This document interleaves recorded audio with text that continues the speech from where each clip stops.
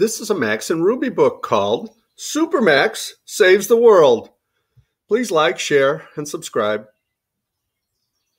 Max and Morris were playing superheroes. Max was Super Bunny. Morris was Zoom Zoom. Ruby and Louise were blowing up balloons. There was a small yellow one, a big blue one, and an even bigger red one. Ruby hit the red balloon, and it floated away. "Uh-oh," said Ruby. Max zoomed into the kitchen. He caught the red balloon. "Super Bunny," said Max. Morris zoomed into the kitchen. "Zoom Zoom," said Morris. Ruby took the red balloon back. "We need these balloons," she said. "We're making a solar system."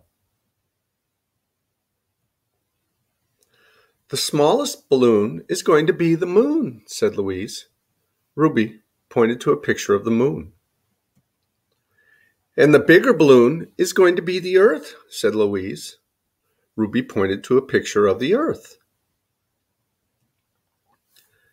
"The biggest balloon is going to be the sun," said Louise.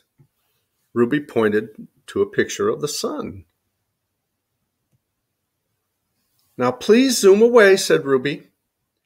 "We don't want you to break the balloons." "Super Bunny," said Max. "Zoom Zoom," said Morris. Together, they zoomed away. Ruby and Louise glued paper to the balloons. Some paper got glued to their faces. Ruby and Louise painted the moon gray. They painted the sun yellow. And they painted the earth blue and green. Ruby tried to put the earth on a hanger, but she tripped over Max's red lobster. The earth went flying in the air.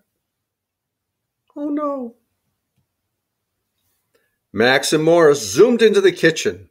Max caught the earth. "Super Bunny," said Max.